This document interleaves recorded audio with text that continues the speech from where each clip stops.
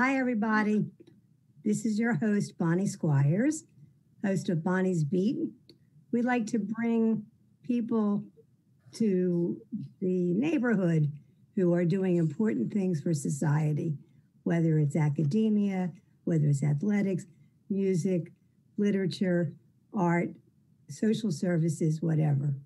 And today, I've got a special guest. Her name is Carol Austin, and she is the executive director of an agency called First Up. It used to be called DeVacy, and nobody ever knew what all those initials stood for, right, Carol? So they were. That's right. And it was the Delaware Valley something for early childhood education. Nobody could ever remember what DeVacy stood for. So she took over and she got the name changed. And there are other changes as well. So welcome, Carol. Hi, Bonnie. Happy to be here. Thank you for having me. And the snow is gone, thank heavens. The snow was well, almost. We still have the residual parts of it left, but yeah, at least it's not snowing. It's not snowing now, thank heavens. And my new snow guy, Neil Kearney, showed up 9 o'clock in the morning, and he and his teenage son and another teenager, might have been a boyfriend, they did a great job. Not that I'm going anywhere, because I'm avoiding COVID-19. I can't wait to see the end of 2020. How about you, Carol? Yeah, I'm with you on that completely. You know, I've already been saying, okay, great, this is going to be over. And then 2021, I have named the year the Phoenix, because we're going to rise from the ashes. Yeah, rise from the ashes of 2020. Well, it'll be another year that we have to be wearing masks still. Mm-hmm. Really. And anybody that tells you otherwise is daydreaming. Well, maybe not quite the year of the Phoenix. Then maybe it'll be 2022. We'll see. Exactly. Anyway, okay, Carol.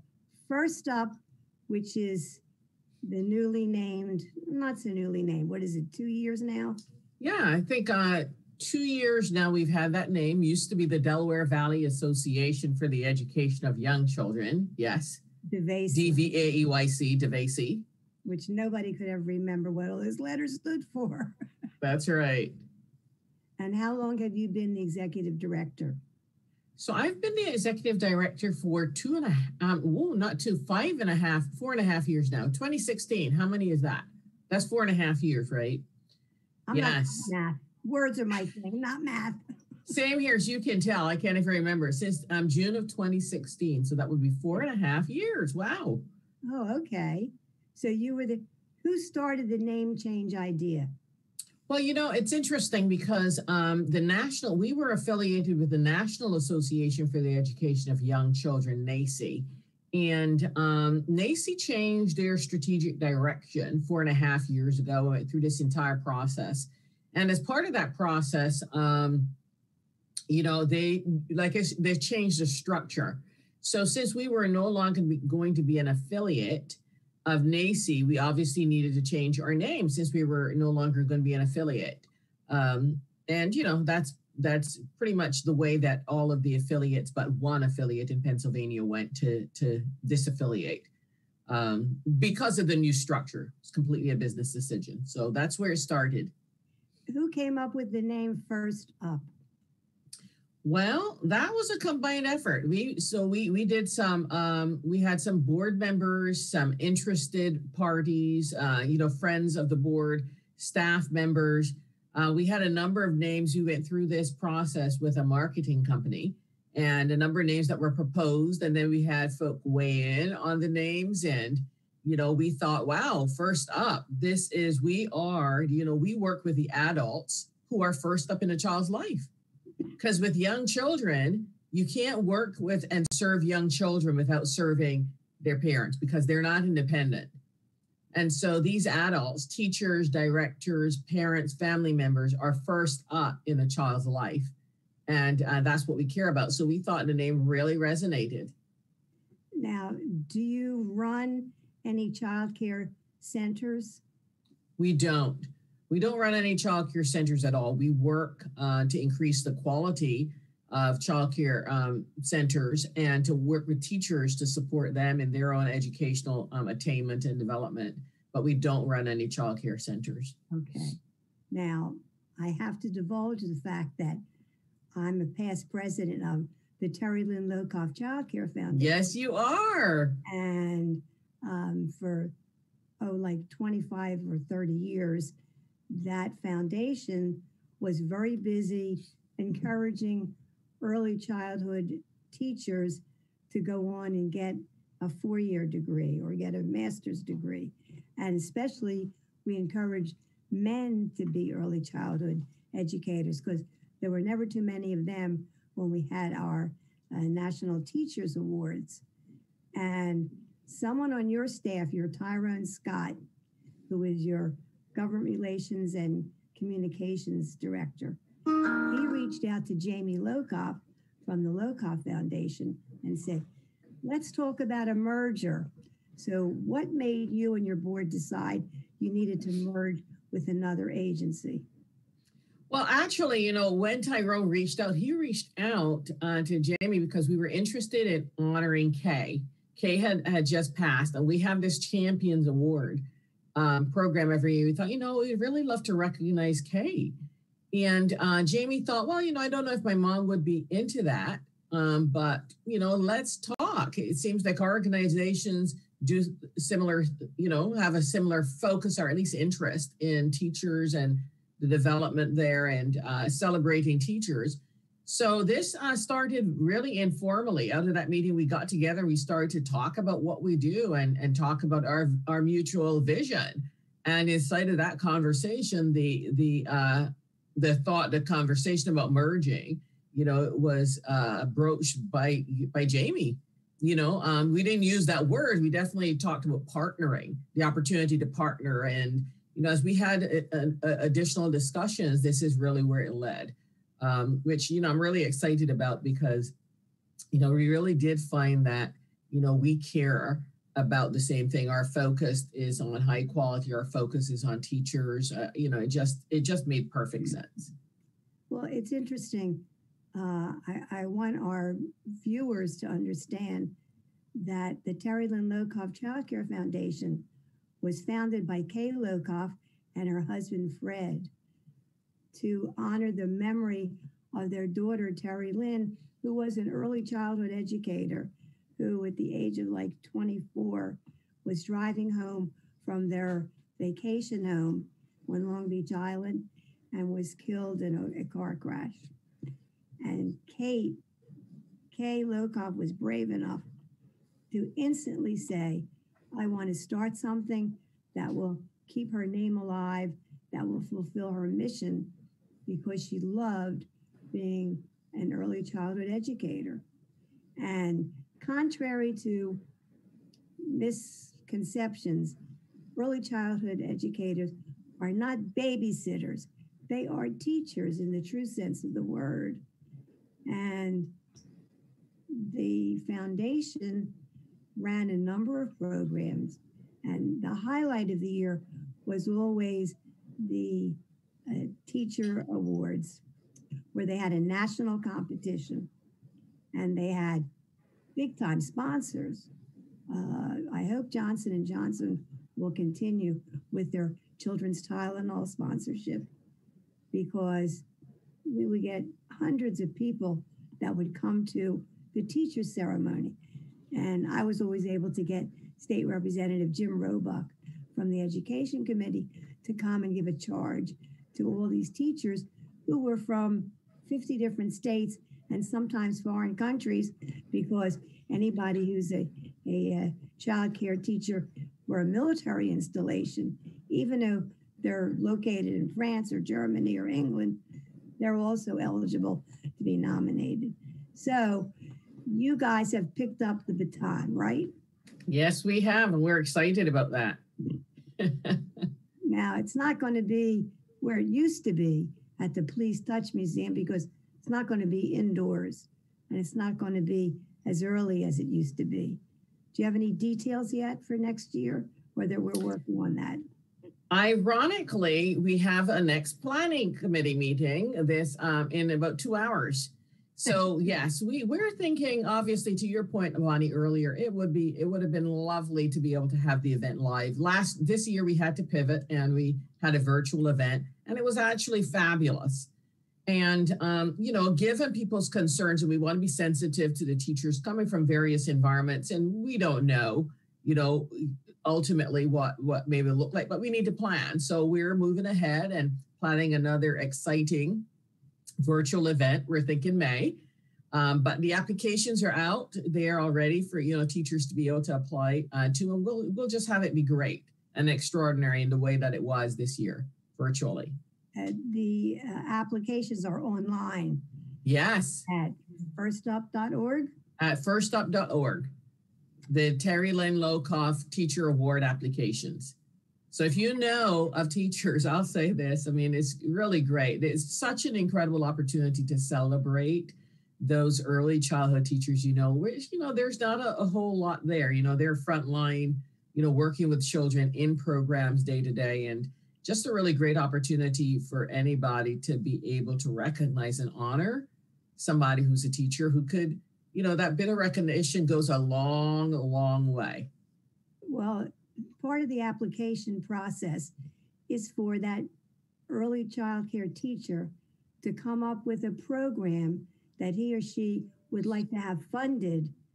And the prize is $1,000, $500 to be spent on anything that's needed for the program, and $500 the teacher can spend any way he or she wants. And the programs they come up with, I remember going out to a Johnson & Johnson facility years ago when I was the president of the foundation, and the class was teaching I'm talking little kids like 3-year-olds, 4-year-olds, about the French Impressionists, and then having them draw their idea of the paintings that they were exposed to. The paintings were fabulous that the kids did. It was amazing. So these are the kinds of things, and they have things that deal with insects and animals and all kinds of interesting experiences. And there's a committee of people who are experts in early childhood education who go through these, and there are 50 winners that have been selected through the years, each year, 50. But there were hundreds of applications. So I don't know if you're going to continue with having 50 winners. Yes, look, we want to celebrate as many teachers as possible. And, given the current environment that we're all in, we are rethinking about really what works best. So because the goal here, teachers being recognized and celebrated. So there will likely be, and we're in the process now of determining that, some slight tweaks to that, because we also recognize that there are a number of teachers who, they were working prior to COVID and they needed to be laid off. And there were some, and they're fully committed to the early childhood field. They intend to be teaching, so we've been looking at, should we eliminate people because they're not currently, like today, employed, or they're employed and then in a month they're not. So, we're looking at all of that in these unusual times, this one year, they may look a little bit different inside of that, because we're in quite different times. But yeah, absolutely, the teachers will get an award. We're gonna, celebrate and honor those high quality teachers. The sponsor is back, yes, for this year, the main sponsor, and it is going to be extraordinary for them. And to your point, Bonnie, the projects, from this past year were just so amazing what people are up to. Really exciting to see. The thing is that there are teachers who teach special needs kids. Mm-hmm. There are teachers. I remember one project for our students who were deaf, and it's really exciting to see the creative ways completely come up with projects for their classroom, or they need a piece of equipment that will benefit all the students. And that's what the awards are for. Yeah. Early childhood teachers are among the most creative people. Just unbelievable what they come up with. Yeah. One of the interesting things that I always enjoyed, there used to be, when it wasn't COVID, that all of the winning teachers were flown to the Philadelphia area and they were put up for 2 days in a hotel. And there was always a breakfast meeting, and we got each teacher to stand up and say who she was, who he was, where they taught, something about themselves. And the amazing thing is, as the years went on, and Kay Lokoff, every year at the award ceremony, would encourage them to go back to school. Most of them had like a 2-year certificate. She wanted them to get at least 4-year certificates. And I remember as the years went by, we had people with master's degrees that were part of the early childhood corps. I mean, that's so amazing because they bring so much more to the table the more education they have. Yeah. Yes, I'm with you on that, and we encourage the same because it just supports, teachers, and in many ways, of course, there's the educational background that they get to bring, but then that sense of self as well that comes with that additional credential. So, at first we're looking for ways, and we currently are teaching some infant toddler courses specifically for infant toddler teachers, and we're going to do some for pre-K teachers, in the setting that will allow more people to go back to college because they'll get 9 college credits. Oh, that's for that course. That's wonderful. Yeah, it's amazing. We want to have school be more accessible. When you're working parent, teacher, it's not that easy to go back after you've been out of school for a while, and so we want to have, like I said, have it be really accessible for folks so that they can go back to school and get those bachelor's degrees, like you said, and those master's degrees. So we're partnering with colleges and universities to be able to teach that coursework in a way that, and then they will grant credit, once the teachers matriculate, and so it's fantastic, really good stuff. I always like to let my viewers know something about the background of the person I'm interviewing. So, Carol, you have to tell us, where did you grow up? Where did you go to school? What did you major in college, etc.? It's great. So I actually grew up in Barbados. I was born and raised there the first 18 years of my life. You don't have a drop of an accent, though. How did you do that? Well, let me tell you, sometimes they'll come out. The longer we talk, you may start to hear it, Bonnie. So yeah, I lived there for the first 18 years of my life. So it's quite extraordinary. And then I went to college here. Where'd you go to school? First at Hunter College in New York City, as a matter of fact. Yeah. Girls' school. Yes. Yeah. And Donna Shalala, who was Health and Human I think she was Health and Human Services Secretary years ago. She actually, at the time, was the chancellor, was the president of the college. So anyhow, that's just interesting. But then I finished up here at Rosemont College, and then I got my master's at Temple University in education. So education is something that has always been a passion for me. I felt I had such an incredible education. And what was your first job out of college? My first job out of college. Oh, my first job out of college actually was working with Philadelphia Academies Incorporated. Yes. Downtown, and they were the first business schools partnership in the country, and they worked with high school students. So much of my career was actually spent working on behalf of high school students, which is interesting. From there, I quickly moved to, I did some work with the school district as part of, a liaison. I was working through a nonprofit called Communities in Schools, and then Philadelphia Youth Network, once again, at the high school level, working on high school education reform and then youth unemployment and the whole world of that. So it was really, really, really exciting to watch young people move through and gain some success and work on structuring systems that would allow for that for them as well. So my whole world before early childhood was high school. Was high school. Well, my first job out of Penn was at Yaden High School.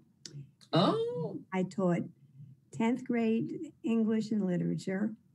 And because I also had a minor in French, they asked me to teach the top 8th and 9th grade class. It was a joint school. So Is that now Penwood? Penwood High School? Is Yaden High School renamed now? It's not called Yaden anymore. I'm not sure what it's called. I think it's called Penwood now. Might be. Anyway, it was a wonderful community, a great integrated community, Black and white and Jewish and Catholic and Presbyterian and Protestant. And there were no problems.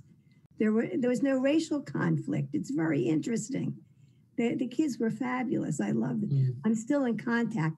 Now, I taught so long. I probably taught before you were born, Carol. What can I tell you? But I still have students that I'm still in touch with. And wow. Time to time, which is very nice. There's nothing like a teacher. We all remember those teachers, don't we? I mean, I remember Mrs. Vaughn. I remember Miss Blackman. I remember the key teachers, Mr. Cadogan, in my life that made such a profound difference. Bonnie. Do you ever go back to Barbados for vacation? I do. I was actually there, I think, twice last year. You can't go this year because you can't fly anywhere. I know. Yeah, c'est la vie. That's how that is for right now. But yeah, I do go back. Mm-hmm. I'm not as connected as you are to, your students, but I've seen some of one of my old teachers in going back as well. One of the classes that I taught at Yaden a few years ago had their 40th reunion, or I forget which reunion it was, and they invited me as their guest. And it turned out I was the evening's entertainment because for 20 minutes, I went around all the tables and told them what I remembered about them. Made them, oh my goodness. Them laugh a lot. Fortunately, I have a good memory. But you have a great memory. Yeah, sometimes. Depends what the subject is. I don't know. I can remember anything from 40 years ago. I love teaching. I did. But then in those days, if you had kids, then you didn't teach anymore. Then I became a freelance writer. But then I taught for a few semesters at Drexel University, the freshman literature survey. And that was interesting. The first year, they made me teach at 8 o'clock in the morning. That is cruel and unusual punishment for the kids. The second semester, they moved it back to 9 o'clock in the morning, which was, at least they were awake by then, But I love those kids. And it's interesting because they had such an inferiority complex being next door to Penn. And I would say to them, when I walk across campus, I can't tell which one is a Penn student, which one's a Drexel student. That's right. You can't tell. So they would tell me, well, the ones with the protractors coming out of their pocket, those are the Drexel students. But the kids were wonderful. I absolutely love them. But I'm very involved in Penn alumni affairs as well. I love my alma mater. And, great. Got a lot out of it and got a Master of Arts in English literature. Totally worthless degree, but I enjoyed doing it at the time. Wow, Bonnie, you're in good company. It sounds like the First Lady teaches English as well. Oh, Dr. Jill Biden. Dr. Jill Biden. So there you go. There's Bonnie Squires, Dr. Jill Biden. And it's funny because there was an op-ed where some creepy guy said, she's not a medical doctor. You shouldn't call her doctor. Well, there's been such outrage that he dared. I saw one letter that said, what, you want us to call her kiddo? I mean, she earned a doctorate. That's who you call her. She's Dr. Jill Biden. And there have been a lot of letters to the editor. I saw that. Yes, that are defending the PhD. Absolutely. So I never got, I got like within 50 credits of getting a PhD at Temple, but it wasn't anything I was going to use for the career that I had evolved into, which was a communications consultant. So I never really finished. But I enjoyed the courses, and I worked at Temple for a number of years under Peter Leocoris. I was a special assistant to him. Wow. Did a lot of things that are still in place at Temple. And every time I see the Temple tea banners, I say, I had those made. Peter said that's what he wanted, and I was able to carry them. It was one of the many tasks that I had. I had so many business cards at Temple. I was the only one that had more than one business card, but I had a lot of responsibilities. At the same time, in my spare time, I was editing the alumni magazine. Wow. I love that. I love the alumni as an alumni. I get the alumni magazine now too, so I love that. Wow, you've touched from high school in Delaware County to Penn to Temple, education in lots of places. I went to Lower Merion. And Lower Merion, wow. Montgomery County, absolutely. Montgomery County, Delaware County, Philadelphia County, you touch education everywhere. Yeah, and people don't realize how important an early childhood educator is in the life of a child, and how important that is. And Jim Roebuck, who is a friend of mine, who just finished 35 years of being a state rep on the education committee, he always was pointing out that gives kids the best start in life. Absolutely. Yeah, he has been an amazing champion, agreed. From the youngest ages to all the way through high school age for children and for education. Well, everything that Rendell did as governor that was education reform came from Jim Roebuck's pen. And I'm hoping that Roebuck will be appointed to the Philadelphia School Board because he's interested in that, and he would be a great addition. Jerry Jordan, the president of the PFT, agrees. So we'll see what happens. We'll see what happens when the mayor gets around to making the appointments. Yeah, Carol Austin would be a good person to put on the school board. Well, I don't know about that. That's another full-time job, Bonnie. That's true. That's true. Oh my goodness. No. Maybe in retirement. Well, you're not going to retire for a while. A long time, Carol. Not for a while. Anyway, not for a while. It was a pleasure talking to you, talking about the merger with the Terry Lynn Lokoff Child Care Foundation. And I'm looking forward to the virtual teacher award ceremony next May. So our guest today has been Carol Austin, and we're coming to you virtually from mainline television, Radnor Studio 21. And we'll see you next time. Thanks so much. Thank you.